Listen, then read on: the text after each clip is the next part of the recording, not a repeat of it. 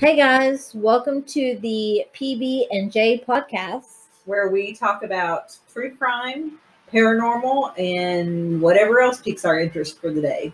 I'm Jenny. I'm Michelle. And we are two sisters just trying to share our hilarity with you guys because obviously we're our biggest fans and think we're hysterical. Absolutely. So we wanted to share a little bit of that with you guys. So just a fair warning, let's get this out of the way. Some of the content on this podcast may not be suitable for young ears. We will be talking about things such as true crime, which includes murder, violence, some sexual assault, possible sexual assault. There may be some strong language. Yes. So listen at your own will, just with that knowledge that it may not be something that is easy to hear all the time. So, and another warning is these things that we talk about are just our opinions. Everybody has one, and we love the diversity of it. So if you have any questions or comments, please feel free to leave them on our Facebook page or YouTube page.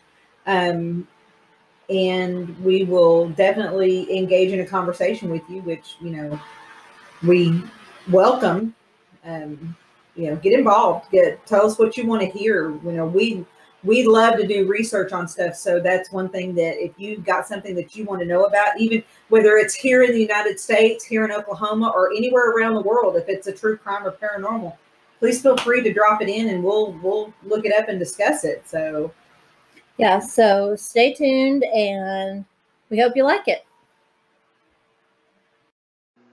If you haven't heard about Anchor, it's the easiest way to make a podcast. Let me tell you why.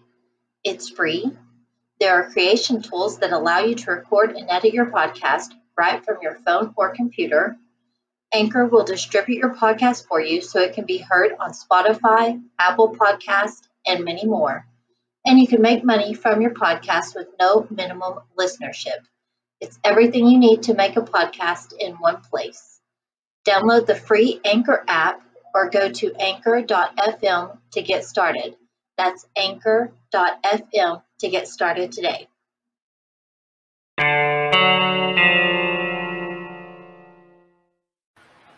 Hey guys. Hey y'all. So today we're going to talk about a story that has kind of overwhelmed me a little bit. It is the Jennings 8, or also known as the Jeff Davis 8. This is the case of 8 women who were murdered in Jennings, Louisiana, during the time frame of 2005 to 2009, and this is still unsolved. And it is. Let me just tell you, it is a rabbit hole of a case. Oh yeah. And doesn't take long to get down that rabbit hole either. So. Yes. So, in an effort to not have a 5-hour long podcast, I'm going to focus on what I think is the most important part of this case, and that is the women that were murdered. Yes. So we have, first let me just go through the victims. We have Loretta Lewis, who was last seen, or Loretta Chason, she's also known by. She was last seen on 5/17 of 05, and her body was found on 5/20 of 05 in a canal.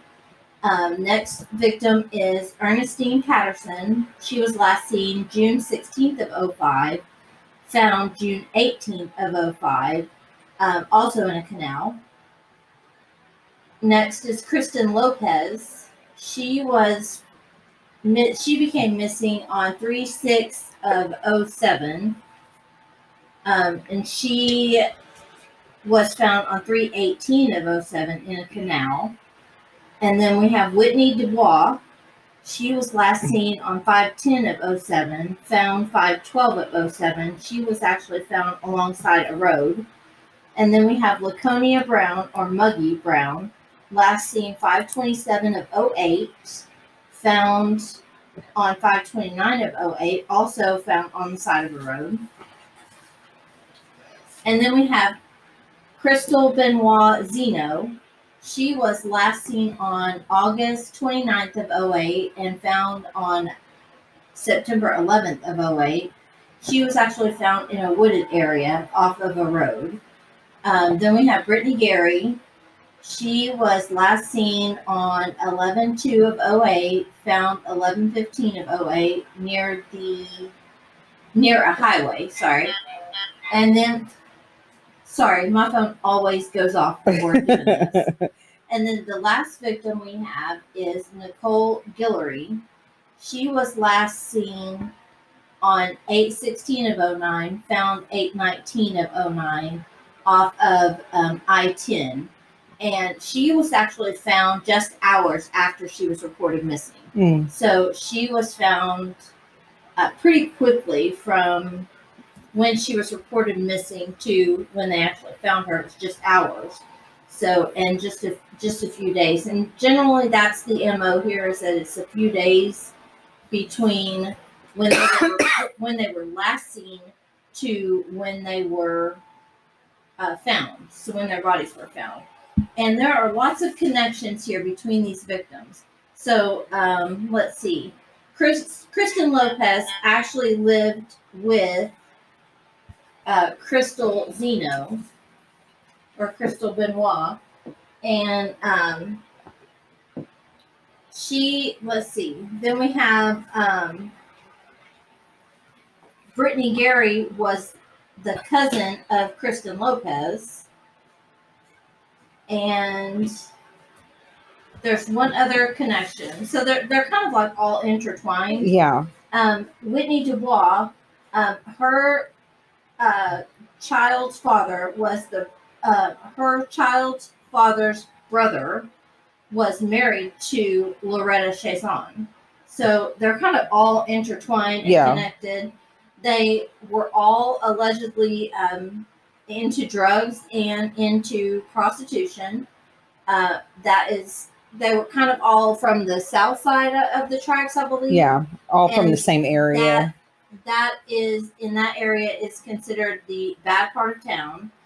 If you're from Tulsa, that would be considered what, like North Tulsa? North Tulsa, Turley area.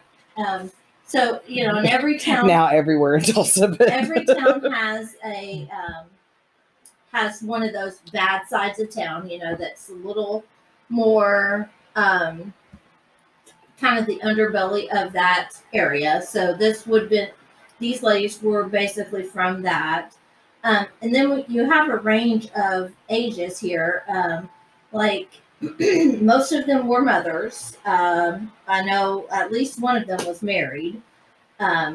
So it's just, they range from the youngest being 17 to the oldest being 30. And most of them were in their 20s. And there were only 2 victims that had throat injuries. And it doesn't go into like a whole lot of detail as to what those injuries were. I'm assuming that their throats were cut, but I don't have that. It just says the throat injury. Most of them were found badly decomposed, even though they were found within days of being last seen. There was just like usually just a couple of days. Like Kristen Lopez, she was last seen on the 6th and found on the 18th. But most of them, it's within 2 to 3 days. Crystal Benoit also it took a little longer for her to be found. So with the exception of those 2, they were found fairly quickly after being last seen. But we're in Louisiana. But we're all that's all swamp area, and all found in that area. All of them were from Jennings. They all allegedly knew each other, and they are all allegedly were police informants. And it's like they all kind of knew or had an idea that this was going down. Kristen Lopez allegedly saw a police officer kill a drug dealer 2 years prior to her being murdered. They weren't, I mean, she wasn't the only one either. So, and like, let's see, Nicole Guillory, she, earlier that summer, she had placed her, her 4 children with family. And see, she was last seen on the 16th of August. Her birthday was on the 28th of August. And she had told her mom that she wouldn't be around to celebrate her birthday, and she didn't want to tell anybody anything because she told them it would be better if they didn't know anything. Yep. They would be safer if they didn't know anything. So, I mean, this case is just crazy. So let's see. The first victim was found floating in a canal by a fisherman, and the backstory to that is she was found about 5 miles outside of Jennings, so still in that area, but about just outside Jennings. But she, just before she was found, there had been a report of some mannequins being stolen, and the gentleman that found the first victim thought at first that she was a mannequin because he knew of this story that mannequins had been stolen, and he thought that's what it was. And then upon closer inspection, he realized that's not what it was. It was actually a human body. So there were 2 of the victims had obvious causes of death. All the other victims were in too advanced state of decomposition to determine their cause of death. It is suspected that they were asphyxiated. So lots to unpack here. I'm going to go into a little more detail on the victims. So they were all fairly small. Like Loretta Lewis or Chason was 5'4", 103 pounds. Ernestine Patterson was 5'4", 82 pounds. Kristen Lopez was 94 pounds, 5'2". Whitney Dubois was 5'3", 101 pounds. Muggy Brown was 5'3 and a half, 123 pounds. So you're talking about small women. Very small women, yeah. The Crystal Benoit was 5'11", 170 pounds.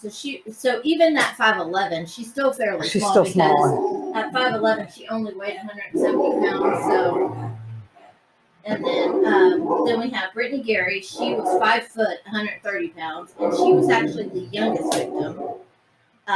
She was born in 1991, so she had just turned 17 at the time of her murder. And then Nicole Guillory was 5'7", 160 pounds. So, all of them we're not talking about girls that could kind of hold their own. They might have been scrappy, but they weren't. It wouldn't have been hard to overpower size. them. They would have been very easy, I think, to overpower. And plus the fact that they were probably under the influence of something at the time makes their reflexes a little bit slower and stuff like that. Right. So yeah, I mean, this is just it's a lot. There is a lot of suspicion. Is that a word? Suspicion of there being some police involvement, and this is all alleged because this has not been. Sorry, I got distracted. My sister has COVID. Just kidding. It's allergies. I have allergies real bad. It has not been solved. It's still an unsolved case. Yeah. And I mean, it's pretty gruesome to me. Just there's a lot of talk about one specific person being involved in this, who adamantly denies the fact that he's involved. Adamantly denied. Yep. He says he took a lie detector test, and he actually is no longer alive. He passed away, I believe, a year or so ago. Yeah. And that is Frankie Richard. He was a local, I don't want to say kingpin, but he was kind of like the local drug guy, the local pimp, I guess you would say. And this is alleged, don't come for me. But Quoting had Stephanie Harlow. So. but had ties to Had ties every to girl, every single one of these girl that victims. was on this page that was a victim here. Yeah, So every one of them he knew, had some type of relationship with. One or two of them actually even called him Uncle Frankie. Yeah. So they had kind of grown up with and him. had intimate relationships with right. him. So and pretty soon, as the time they were last seen, yeah, they had this. So real quick, I want to give you guys the profile information that was printed and passed out in Jennings of the suspect or suspects.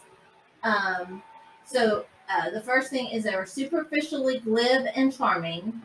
They were self-confident, appeared non-threatening initially. They were physically strong, not to be confused with someone who works out every day at the gym, frequents the area of the Ziegler shopping mall. They were quick to anger. They would lure girls with alcohol and drugs, specifically crack cocaine, and they may have a formal criminal record involving assaultive behavior with a knife and may include burglary. That was on the profile flyer that was passed out in the area. So they had an idea of who they were working with. There was a lot of reported corruption. Yes. There's a lot of reported sex trafficking and drug involvement involving the police officers or sheriff's department and inmates in the area.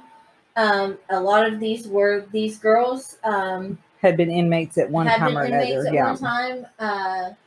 So yeah, I mean, there's a lot. It's a lot of, if you have a chance to get into it, give yourself some time to get into it, because one thing I will recommend is there is a new, I don't know how new it is. I say new, but there is a program on the ID channel, and it's called Death in the Bayou. It's about 8 episodes, and it really goes into a lot of detail of what happened and all that stuff. So, yeah, what are your thoughts? One thing that's always stuck out to me is, and when I was doing a little bit of looking into this, was there is an episode of Dr. Oz where a nurse who worked at the jail treated most of these girls while they were in the jail. Said that several of the girls told them that they were going to be killed, that they knew their death was coming, and that there was nothing they could do about it. When she asked them if they wanted help, they was like, "You can't stop it." When she went to higher ups with this information, she claims that she was met by the FBI and basically told by the FBI that either she shuts her mouth or they're going to ruin her life. And she came forward with this information, and they, of course, tried to basically say she's full of it. She doesn't know what she's talking about. It's her word against ours. It's her word against theirs. You know, there's no recollection of these girls saying these things to her. But there were family members that said that if at least a couple, if not all of these girls at one time or another, said that they knew they were going to be murdered. They knew they were going to die. They weren't going to live. Like one of them said she wasn't going to live to see her next birthday. Right, which was just like a week or so away. And most of the families kind of dismissed it because of the line of work that they were in, and that they, they were drug users, their lifestyle. But then when it happened, a lot of them were like, well, wait a minute. Yeah. How in the hell did she know she was fixing to die? What's going on? But they never would. Everybody always says that when they made these comments and they tried to press them about it, they clammed up. They would not go into detail. Share that information with their family because they didn't want them to be involved or in danger or anything like that. I will say, like, one of the things that kind of jumps out for me is that there's a lot of talk about a vehicle that was purchased by a police officer. It belonged to someone, and I don't know the initial owner of this vehicle, but it was a truck, and supposedly one of the victims was last seen in this truck, and that her body was transported in this truck. Yeah. And this truck was, whoever owned this truck was, I guess, quote unquote, coerced into selling their vehicle to this police officer, who in turn cleaned it out, washed it, was seen washing it at a car wash, and then turned around and sold it for twice as what he bought it for. Yeah. And now he was actually reprimanded at his job for that specific incident. So it's, I mean, this goes deep, guys. Yeah, and really make no mistake, and I want to make this very perfectly clear. Me and my sister both back the blue. We are very staunch supporters of our men and women in uniform. We understand the crap that they go through every day, and but we also understand that in every profession, no matter what it is, there are always bad people that make other people look bad. This is one of those instances where things have happened that have been blatantly covered up because of involvement of police officers in that particular unit. And the FBI at this point is also, I believe the FBI now is involved in looking over everything and investigating the allegations of corruption. It's not closed. This case is very much still open. Yeah. Albeit probably fairly cold at this point. But, and like Michelle was saying, as we staunchly back the blue, my son actually wants to be a police officer. We have family members that were. I also don't think that these women are any less important than these police officers. Right. Regardless of their lifestyle choices or what they were doing or what they were involved in, they didn't deserve what they got. No. Nobody ever deserves that. And their families deserve answers. Their families deserve closure. They deserve answers. They deserve to know what happened to their loved ones. Yeah. Some of these women were mothers. Yes. So they have children wives, that daughters, yes. sisters, aunts. So I mean, they deserve, regardless. Yep. Deserve absolutely an explanation, and someone should pay for what was done to them. They deserve to have their cases solved, just like every other murder victim deserves to have their case solved. And it just doesn't matter lifestyle, and we're all one bad decision away from being in that same boat. Honestly and truly, you don't know until you live it. You don't know what you would do in a situation. No, and it just, plain and simple, they are just as important as anybody else involved in this case, if not more important, because they're the victim. And regardless of what they were doing or saying or seeing or anything like that, they didn't deserve this. And for their cases to be cold, I mean, we're talking, this started in 2005 and we're in 2021. So what are we, 16 years later, and their case still isn't solved. And no closer to being solved. And this wouldn't be the first time that somebody under a so-called police protection, because I believe that this Uncle Frankie was an informant as well. He was an alleged informant, and no one's ever confirmed that. But it's been said that he was protected. Yeah. So even if he was the one, I'm not saying he was the one that did this, because I don't know that. Nobody knows whether or not there was just a lot of circumstantial evidence that he was very connected to, pointed to him. But this wouldn't be the first time that somebody that's under police protection committed crimes, because I believe there's a serial killer that was under police protection. I think so as well. And he still committed. There's been mobsters that have been under police protection and still committed crimes. Yeah. And so it wouldn't be unheard of for that to happen. So, and this also, a lot of these ladies were found in or around like the I-10 area. Yeah. So there is a possibility that they could be connected to the I-10 serial killer murders.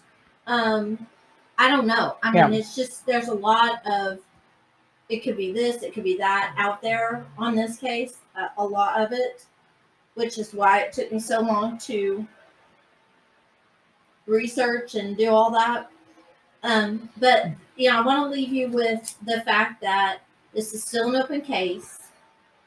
These women were cut down in the prime of their lives, 17, 20, 23, that they were all fairly young. The oldest one being 30, which is still to me the prime of your life, 28, 30, 21, 26, 23, 24, 17, and 26. These ladies were young. They had their whole lives ahead of them. The very last victim had 4 children who now don't have a mother. Yeah. The very first victim also had children. She had 2 kids who now don't have a mother. Lots of them have children that had to, I guess, grow up at this point now without their mother. Yeah. They didn't deserve to be just thrown away like pieces of trash. They did not deserve that. And you will never convince me that they deserved it. No. Because No. I don't think they did. No. My heart goes out to their families. They don't have answers. They're still looking for answers. If you know anything or have heard anything, you can definitely reach out to the Jeff Davis Parish Police Department, or the Jennings, or the Jeff Davis Sheriff's Office, I believe it is, or the Jennings Police Department. You can definitely reach out to them. I have a couple of phone numbers. I believe this is to the Sheriff's Office. It is 337-821-2100 or 337-794-3444. No information is too insignificant. No. What you think is insignificant maybe what breaks this case wide exactly open. may bust it wide You never open. know. So but just remember that these families deserve answers. These women deserve to be respected in their death, even whether or not you respected what they did in their lives. They deserve the respect in their death. Absolutely. Because they didn't deserve what happened to them. Not at all. So that is a very small snippet of the Jeff Davis 8. Check out Death in the Bayou on the ID channel. I think it's on the ID Go channel. Check that out. And it's a binger, so you're going to want to start in the morning. You're not going to want to stop watching it. So and it's not super, super long, but I think I watched it in an afternoon. I watched all 8 episodes. It is very informative. I don't think it's the whole story. But there's a lot of information in it, and that's kind of what piqued my interest into this case. I had no idea. Yeah. I did not know this case was out there. I had no idea that there were 8 women that had been murdered 16 some odd years ago that still haven't had their cases solved. So let us know what you think. Yeah. Do your research. Reach out to us on Facebook. Yeah. And shoot us an email if you have some story ideas. You can either shoot us an email at pbandj. What is our email again? Sorry. Hold on, guys. It's been a little bit since we've been on here. So you can send us an email at pbandj7174@gmail.com with story ideas or anything you want to hear about or hear us talk about. You can message us on Facebook at PB&J on our Facebook page. Let us know what you think. And we hope you have a great week. And wish me luck that I keep it together on Tuesday because my kiddo graduates from high school that day. And I'm already a mess. And it's just Sunday. And it's just Sunday. It started yesterday. Yep. But we got family coming in town for the graduation and just want everybody to be safe and have a good time. And you guys seriously pray for my sister. She's having a hard time with this right now. So on the struggle bus. It'll be all right. The wheels on the bus are not going round and round. Nope, they're coming off. They are coming off. So we're barreling out of control right now. For sure. So